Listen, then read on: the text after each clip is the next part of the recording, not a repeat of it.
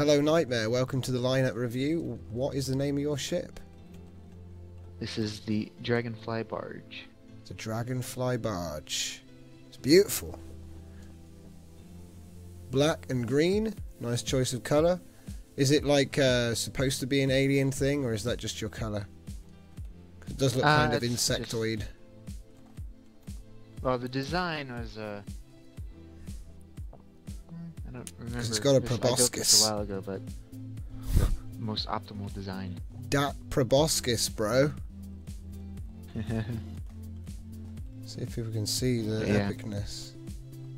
That's awesome. So what have It has we got? a total of 17 docks. Nice. And it's obviously a carrier role. It has a large central dock where if something can fit in between the legs, it will dock there. And then one's on the outside of the legs. Yep, and then at the bottom of the legs inside. I see.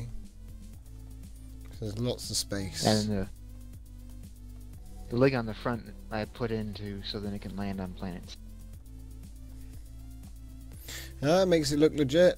Be interesting to see what it's got, what it looks like when it's got, you know, fully docked. Nice turrets. Yeah, old ones. I need to upgrade them. Right, right. Engines on the top and in the middle. It's a nice design. Yep. So does it have any main weapons? No, it does not. That's It alright. does have a obviously a cargo hold inside behind the bridge. Yep, I'm just taking a look at that now. Yeah, that's the only interior.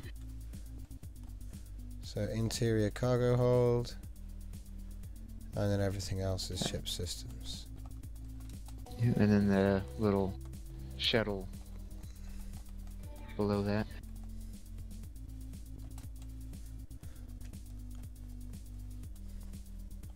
Nice core room. But yeah.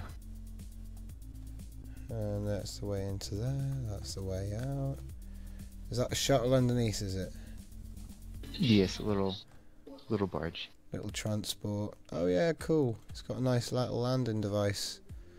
Plex storage. Yeah, cool. Little trading shuttle. I like it. Yep. So what was the name of that ship again, please?